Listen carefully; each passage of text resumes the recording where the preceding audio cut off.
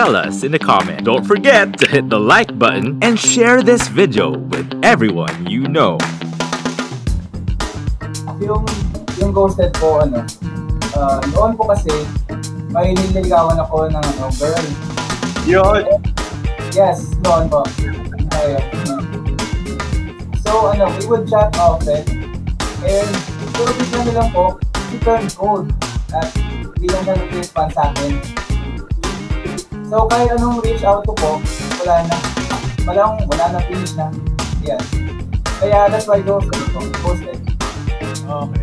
So, yun yung story behind the song. So parang ano yan, parang nung 1990s, meron ding term dyan eh. Ewan ko lang kung sakto yung sa amin. Parang ang tawag dyan sa amin nung 1990s, HD. HD. Ang tawag parang, ang slang nila doon, hidden desire. So, ang term naman na yun, parang parang pag kinakantsawan kang, uy, may HD ka ha? Parang ibig sabihin, uy, meron kang gusto doon sa isang tao, ayaw mo pang ilabas, magpakatotoo ka. Yun.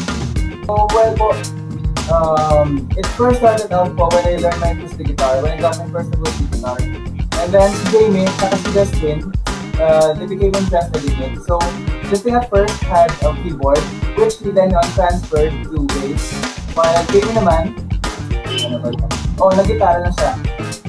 And then, since we didn't have any drummer po, we used the drum software. Drum software lang, parang backing lap lang po.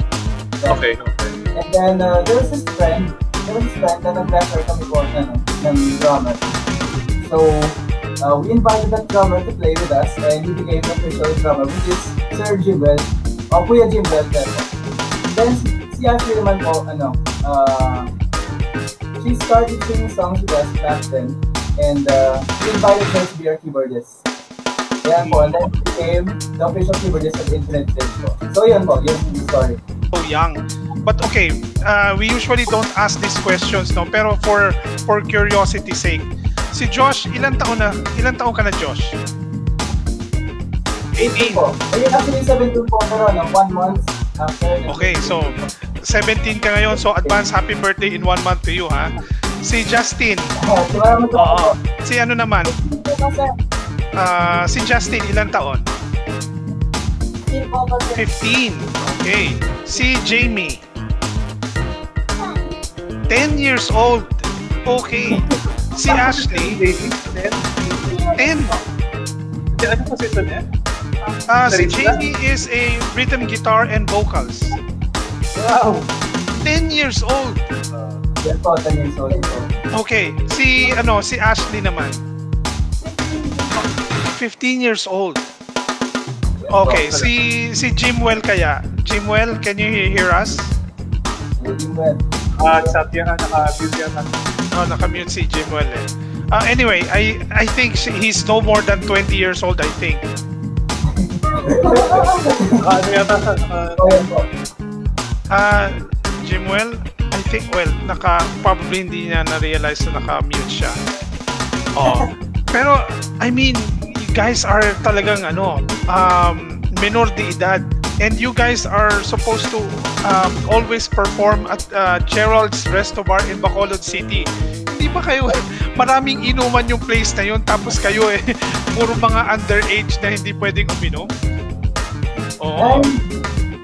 Hindi naman po, kasi kasama yung mga parents natin. Yan. Okay. Tama, syempre. Of course, may adult supervision during the performance. Si mami, si daddy ang may, Tapos si Josh siguro, medyo konti, pwede. Shop na. Okay. Anyway. What was yung most memorable performance ng Infinite Dreams para sa'yo? Well, for me, the most memorable performance was in Bacolod City because we were the front act for this band at December Avenue. So, generally, our music is alternative rock, but we also play classic rock, hard rock, pop rock, glam rock, and reggae pop.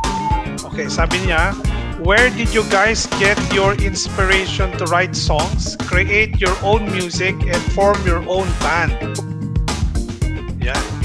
Well, for the question po, we get our inspiration from anywhere lang po. For example, if you walk down the road po and you see something parang unique, and we start to write about it. And for any po, like the issues now or whatsoever po, yan. Yung Soar po is is a song na inspired po by the most ordinary people who always manage to rise up po. Kahit ilang ulit na nang bumagsak. Kasi parang din pong sinasabi namin sa amin is, you lose the moment you stop trying. So, para po ito sa lahat talaga. And gusto mo na wala ng trabaho, huwag lang po. Kasi one will always overcome. Yan po.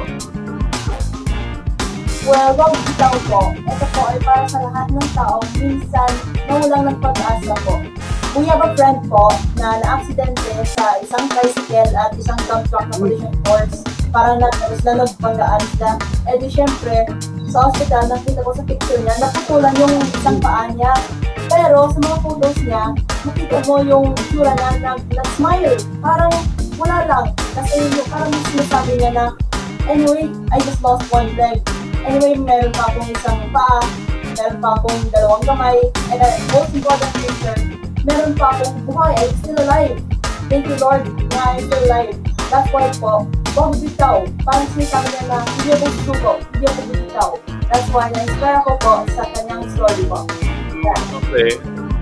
Ngayon, ito hindi ko alam kung paano ko itatanong kasi this is a question we ask for all our guests. Kasi, ang tanong is, what can you advise the younger band or yung younger audience natin that's still thinking of forming a band? Kasi kayo, young din kayo eh. Well, okay. If playing music po is really in your heart, just continue po kasi it's really in your heart po. Paputuloy lang po. Sa akin po, Sige. even thinking po, quitting is never an option. Really want it. Okay. Well, kung may advice sa younger audience natin na magsisimula pa lang sa banda? Opo. Bilang isang kuya po, huwag pababayaan yung pag-aaral. Parang balanse na po yung pag-practice at pag-aaral. Yun lang po. Okay. Jamie, that's it? Po, hindi just keep on practicing. Practice lang po. Practice lang. How about Ashley? Po, hard work and dedication po. Sa pagtugtog at sa pagtatapos. Well, sir, siyempre po, yung message ko po is just continue on playing if you want to play, just follow your dreams po, and then, yun. If you want to play, that's where your heart is going po. Yan. So, keep on tuning po sa NAPALM. Sa mga audience po, and then sa mga viewers, please keep on tuning sa NAPALM. Stay tuned for the next episode. Only here on V81 Radio, Manila.